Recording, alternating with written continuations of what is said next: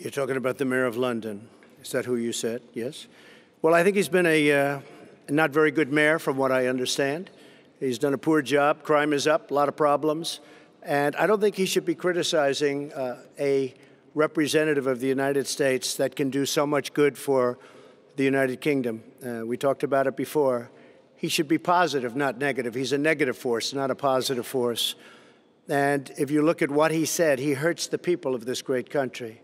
And I think he should actually focus on his job. It'd be a lot better if he did that. He could straighten out some of the problems that he has and probably some of the problems that he's caused. Thank you.